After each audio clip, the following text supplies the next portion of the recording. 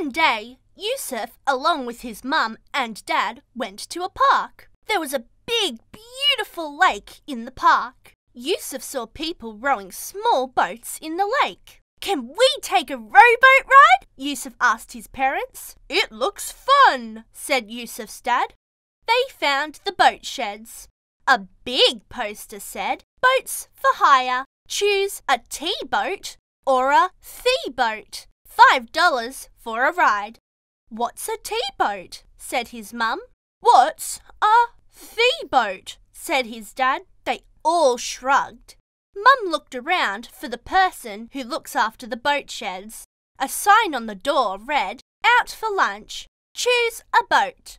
Put $5 in the box." "I guess we'll take a T-boat then," said Dad, placing $5 into the box on the wall. The three of them carried a T-boat down to the water and carefully stepped in one at a time. Mum went first and then held Yusuf's hand while he climbed into the front.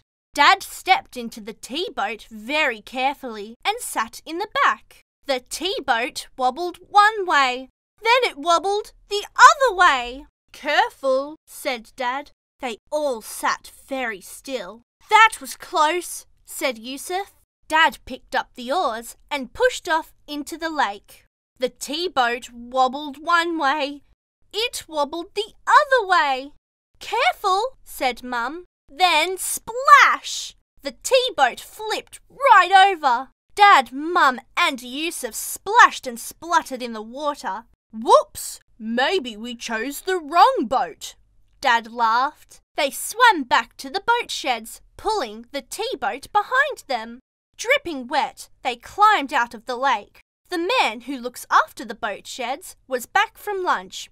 "Oh dear," he said. "What happened to you?" He looked at the T-boat. "A T-boat is a two-person boat," he said. "What you need is a thee-boat. That's a three-person boat." "Oh," said Yusuf. "That's what the sign meant." The family took a thee-boat and went back out onto the lake. They had a lovely time rowing in the thee-boat all afternoon. When it was time to take the thee-boat back, Yusuf had an idea. "We could go for a swim," he said. "Well, we've already gotten our clothes wet today, so why not?" said Dad. They all laughed.